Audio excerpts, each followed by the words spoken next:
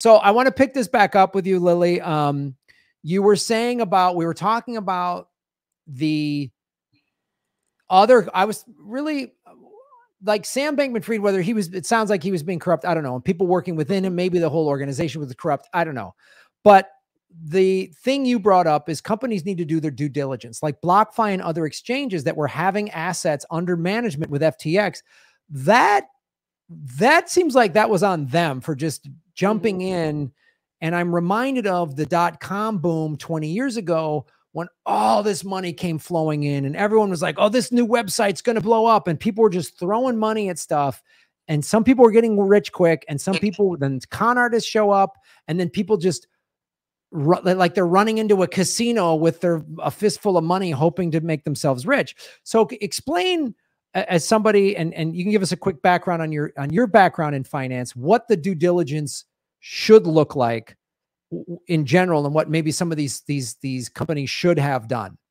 I mean, it's what happens in every single traditional banking system. Due diligence always happens when people are going to do some sort of M&A, or they're going to purchase a company, or going to do business with a company. You want to make sure the structure of that company is legitimate. You need to look into their books, look into their operations, look into the people that are within the business. You know, you would interview CEOs, you would interview a whole range of people within the business. You understand their operations, what they're doing. Do they fit in with the rules that are in place?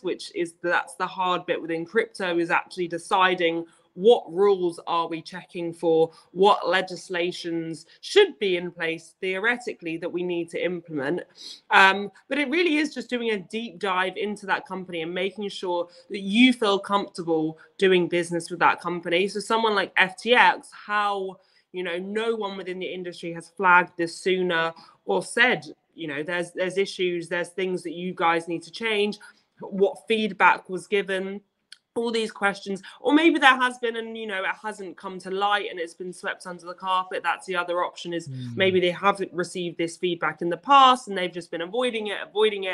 And now it comes to light that they needed to take action sooner. So due diligence is super important within any industry. And yeah, I mean, as I say, it's existed in finance for many, many years, and it's just the done thing within any business. So maybe we really needed to implement this a lot more within the crypto world, and start bringing on board more due diligence.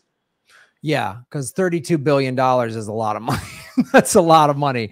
And seeing Bitcoin, you know, get crushed like this. But hey, everybody, thanks for watching. We are still in our like 9th month of demonetization from YouTube. So support what we're doing at patreon.com/GrahamElwood or rockfin.com/GrahamElwood, which is a blockchain cryptocurrency platform. It's free to sign up, and there's a premium level at $10 a month. And for that, you get everybody on the platform's premium content. Myself, Lee Camp, Ron Placone, Jimmy Dore, Whitney Webb, Kim Iverson, Abby Martin, and many, many others. You can also support what we're doing at Venmo at Graham-Elwood, and go to GrahamElwood.com. We have a PayPal button and a PO box. I also have crypto wallets, which are all in the show notes. Thanks for supporting what we do.